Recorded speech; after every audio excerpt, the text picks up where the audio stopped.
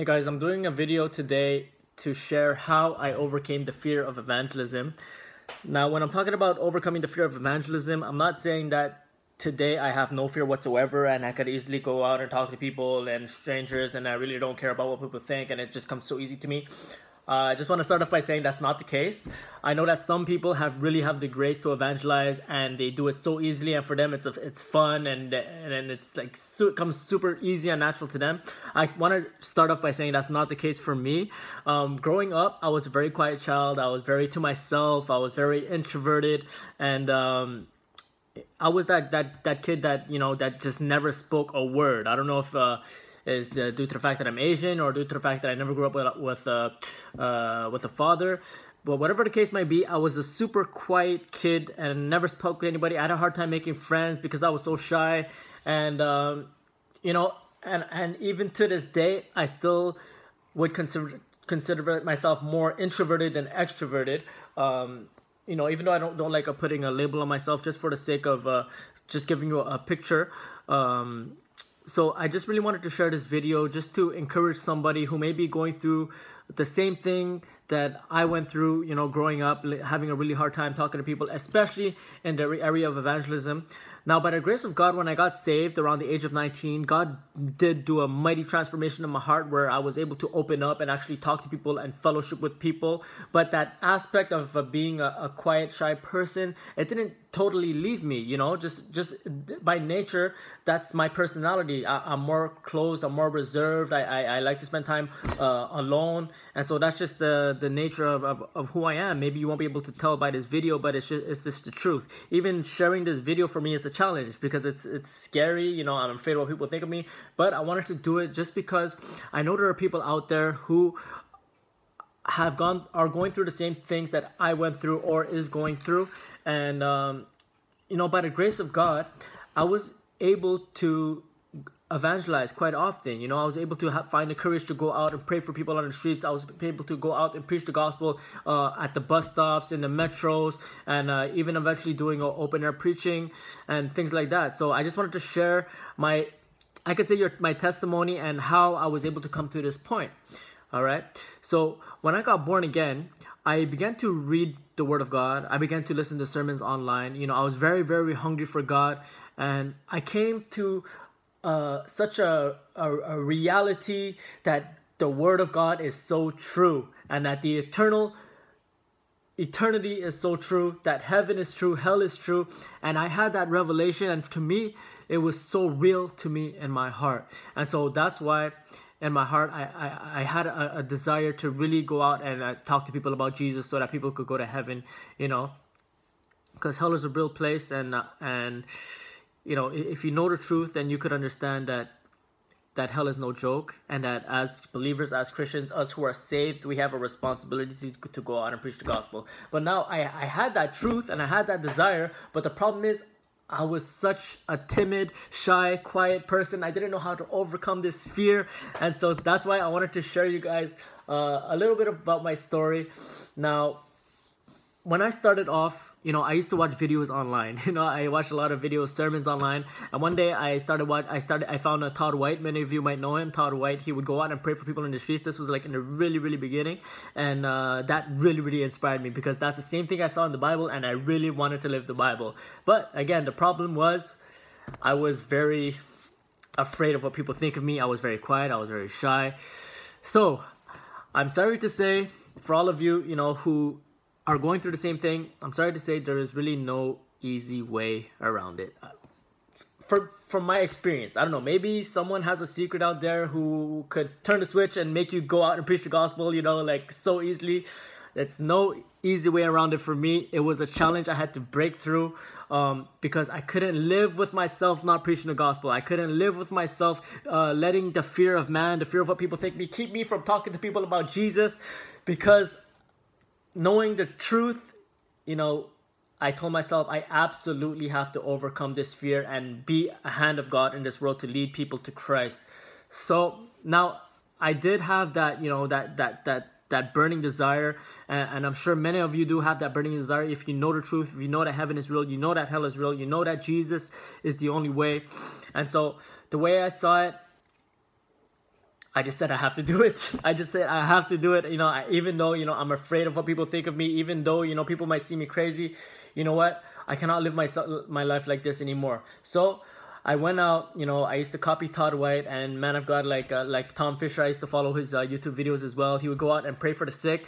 And I told myself, if he could do it, I could do it, and the Bible says that believers shall lay hands on the sick and the sick shall recover. And so I would go out, and whenever I see sick people, I'd be like, oh man, I have to go pray for him. I have to pray for him. But then I would chicken out. Every time I would chicken out. Eventually, I found the courage. Eventually, I told myself, you know what?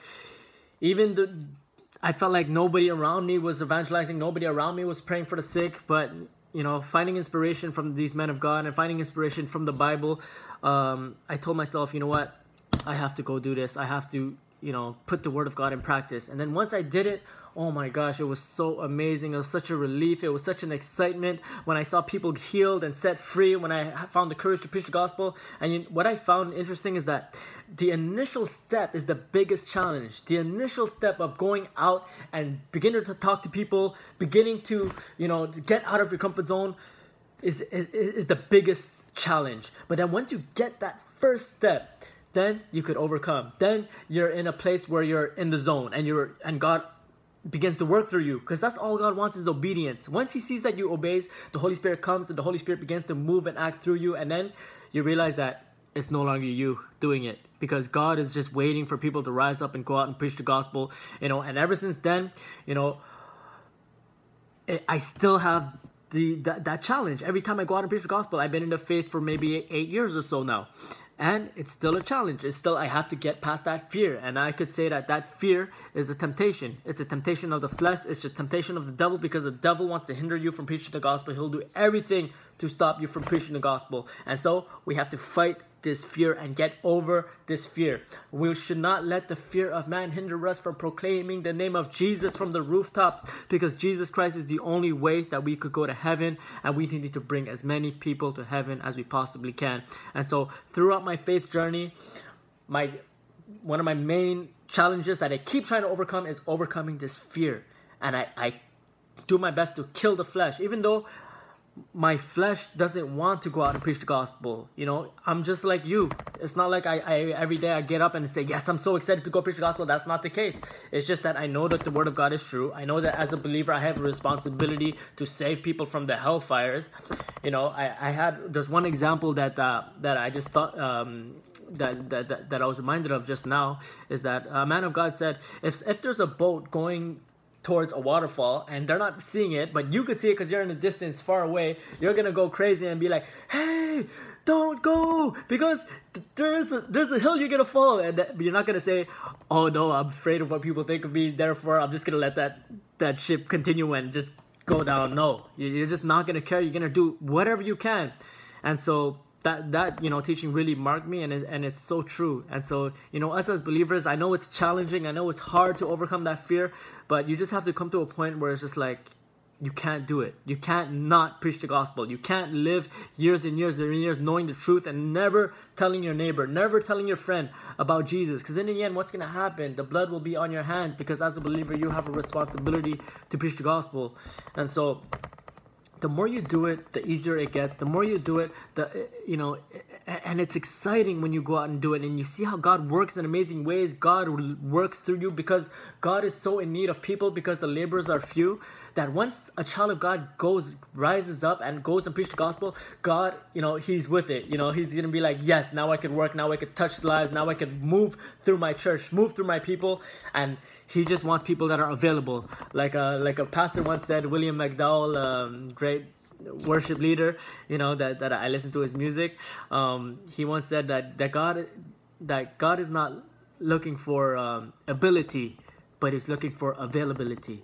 Anybody who would make himself available, God is going to do mighty things, especially in the area of evangelism. If you go out, preach the gospel, oh, God always moves. Every time I go out and preach the gospel, I realize, man, like, it's God that does it. It's God who leads you, who guides you, who speaks through you. And it's amazing. Every time you go out and preach the gospel, you're going to see amazing testimonies. People are going to be touched. People are going to be saved. And you're just going to be amazed and say, wow, God could use me. And I want to tell you, who are listening, you who may be afraid to go out, that yes, God wants to use you. The ones who are quiet, the ones who are shy, the ones who are the least likely to preach the gospel, God loves to glorify himself to the least likely people. And so I'm telling you, like, now I've come to a place where I hate this fear. I hate this fear of man. I hate that the flesh who is afraid of what people think of me, who is afraid of opening my mouth. That flesh, it's the flesh. It's the works of the flesh who wants to keep you from preaching the gospel. Your flesh and the devil. And so in my Christian walk, throughout my walk, I always try to do challenges to overcome that fear, Once it was easier for me to preach the gospel on the streets and pray for people on the streets. Then I said, okay, I'm gonna go to the next step. I want to knock on doors, and I want to preach the gospel to my neighbors. And again, it's like it took me a while to get over that hump. And but I just knew at some point I just have to do it. I have to go out and preach the gospel. If the gospel is true, I have no choice but to preach the gospel to my neighbors, the people that I have access to, the people that that I'm able to reach with the gospel. So I began going door to door, preaching the gospel, getting rejected, getting the door slammed in my face. But at the same time, seeing fruit and seeing people open to the gospel. And then once, you see a soul touched and soul saved, it's all worth it in the end. You don't care about all that persecution, all the times this door was shut in your face. You don't care, just because it's just an unexplainable experience that happens when God actually uses you to touch a soul.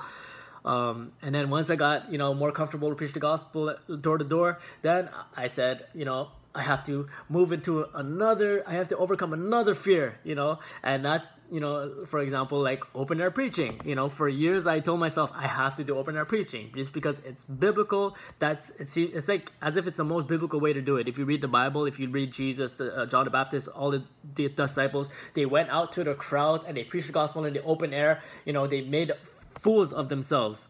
And so I told myself, I had a vision that I would do it in downtown Montreal, but I was so afraid just because I have never seen anybody do it. Nobody around me was doing it, but I saw it in the Bible, and I saw it as well. I saw people, preachers on YouTube who were able to do it. Maybe there was some who didn't really do it in a loving way, but I was still inspired by those people, even those the hell preaching, doom and gloom kind of preachers. I didn't always agree with the way they did it, but the fact that they were able to stand up and like preach the gospel while people think they're crazy, that inspired me. And I told myself, I can't go on living my Christian life without living this biblical way of preaching the gospel. And then one day, it took me at least 2 years to actually come to that point. I wish it hadn't, if I would have overcome that fear from the beginning, I would have done it a lot sooner. And one day I said, okay, I'm going to go out by myself and just stand somewhere downtown and just began preaching the gospel. And eventually, even though I was so afraid, so scared, I said, no, I hate that fear and I'm going to overcome that fear. And I got up and I started opening my mouth and started preaching the gospel. And all of a sudden, whew, God began to give me words. God began to put a fire in my heart, and all that fear went away. And it's as if God is speaking through you. It's a crazy experience when God uses you to evangelize and open up preaching. It's just a whole other experience that you'll experience if you do it. Like God really moves and honors, his children. And I'm sure he understands that it's not easy. And I'm sure, that he loves to encourage his children, with his gifts, with his spirit, and he will give you words, and it's just amazing. And so, and now I'm still on that journey of trying to overcome this fear of rejection, this fear of what people think of me, this fear of that will hinder me from preaching the gospel. And I want to go to another level, and then I want to do another challenge. Yes, I've done open air preaching. Now I want to do preaching in the subways. Now I want to do preaching, I don't know, even online. Online, it's a challenge for me. To share this video is a great challenge for me, but I'm going to overcome that fear. And so I just wanted to encourage you. I mean, I know it's not, maybe you're not satisfied with this, because honestly for me, there was no easy way out. It's not like an easy, okay, if you have these 3 keys, it's going to come like that. No, it's going to come by obedience to the word of God, killing the flesh. Just like when you go to the gym, the first time you do it, it's really, really difficult. It's really challenging. You don't want to get up to go to the gym, but you force yourself because you know it's the right thing to do. And eventually, you keep going. It's really difficult, but then eventually it becomes a habit. It becomes a lifestyle, and then eventually you begin enjoying it. It becomes easier, and then you want to go to the next level. You want to go to the next challenge, and then you see yourself getting stronger and stronger. It's the same thing spiritually, it's the same thing. So I just wanted to encourage you guys to really get out of your comfort zone. Don't be that 70-year-old on a rocking chair wondering what if you would have gone out and preached the gospel. What if you would have prayed for people on the street? How many sick people you would have seen healed? What if you would have knocked the door on your neighbors? How many of your neighbors would have been healed? What if you would have stood downtown Montreal and began proclaiming the name of Jesus? What if? Don't let that question remain without you going out, preaching the gospel, overcoming that fear. God bless you. I love you all. In Jesus' name, amen.